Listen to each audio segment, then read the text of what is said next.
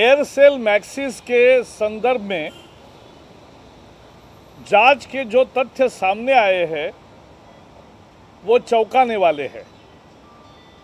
स्वार्थ के लिए सत्ता का कैसा दुरुपयोग किया जाता है, इसका ये घटिया उदाहरण है। एक कंपनी को सत्ता का दुरुपयोग करते हुए धंधे से बाहर निकालना, दूसरे कंपनी को अनुचित लाभ देकर धंधे में लाना और उसके एवज में खुद के कंपनी को 500 करोड़ से ज़्यादा का रिश्वत लेना,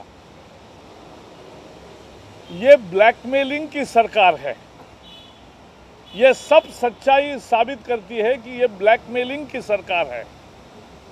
किसी को ब्लैकमेल करे, किसी को ज़्यादा लाभ पहुंचाए। हम पूछना चाहते हैं कि उस समय वित्त मंत्री चिदंबरम जी थे,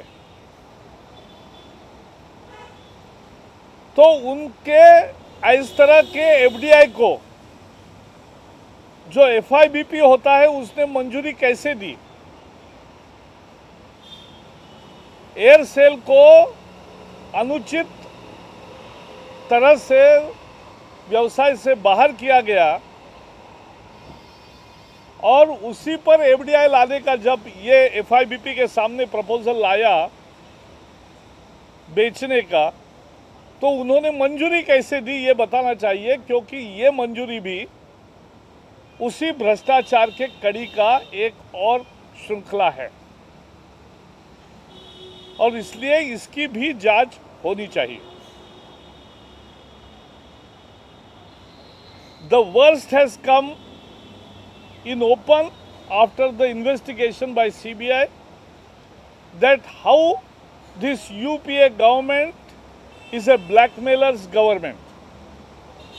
We have seen that one company was forced out of business by misusing the power, and how one company was allowed to take over by giving undue benefits, and in the process receiving 500 crore plus kickback.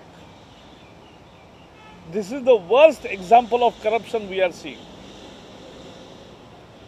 So this proves that this is a blackmailing government, blackmailer's government.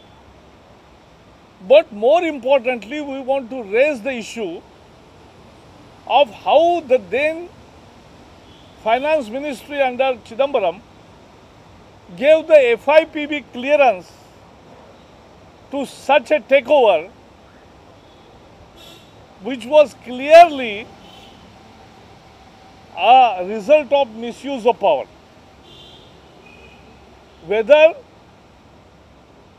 the Finance Ministry was knowing this fact or not, that Aircel is being forced out of business and they are forced to marry with Maxis. So the FIPB clearance is also a part of the whole conspiracy, and that also needs to be investigated.